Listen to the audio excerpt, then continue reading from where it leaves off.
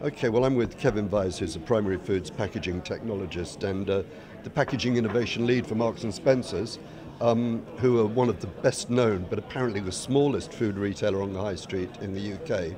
But you said an interesting thing this morning, Kevin. You said your customer base expects Marks and Spencer's to do the right thing. Now,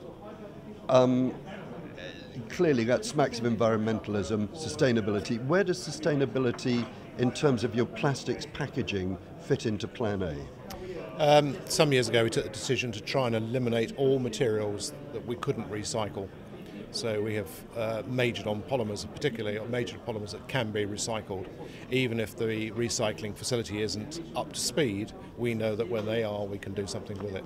So we are, I think, 95% now on materials within our business that are recyclable.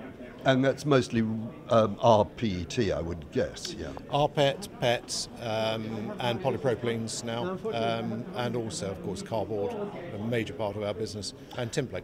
Okay, so that's very consistent with some of the views you've been evincing, and a lot of the speakers have been proposing about the circular economy. So a recycled polymer fits into that. Where do you see biodegradables in that scenario?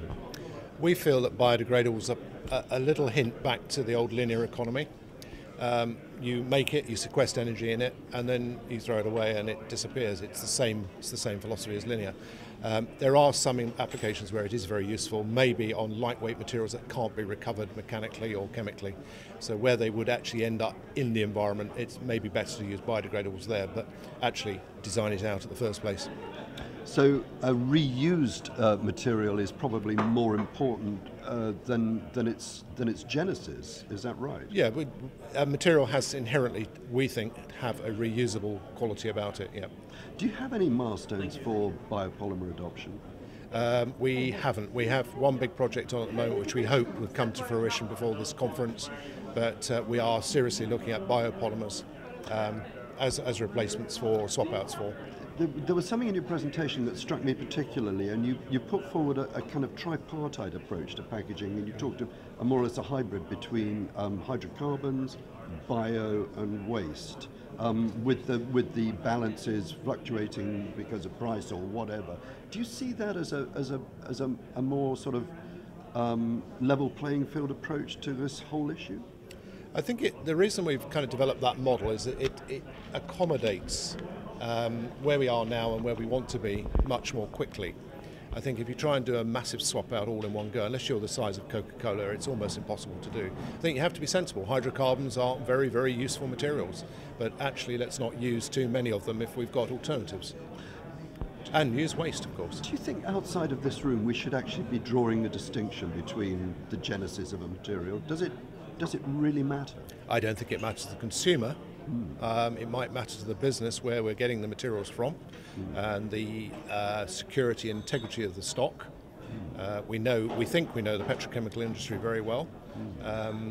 We need to be very, very much more aware of where these materials come from. So we're not cutting down rainforest to make biopolymer, for instance. Well, if you'll excuse probably a slightly philosophical question, but where does the consumer fit in the circular economy scenario? Are they actually a player in this? Yes, absolutely. To bring materials back into the loop.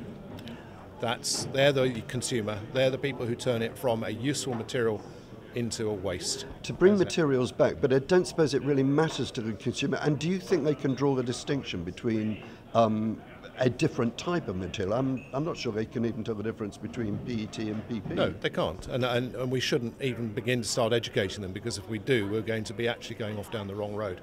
Let us do the right thing and let them trust us to do that, and if there is information they're interested in, as the guy from IKEA said, go on the website, find out. But actually it should be the best thing to do. That's the objective. And last question, and just do you see energy from waste incineration as part of a circular economy? It is a use, or do you see it as very linear? I think it's better to burn than bury.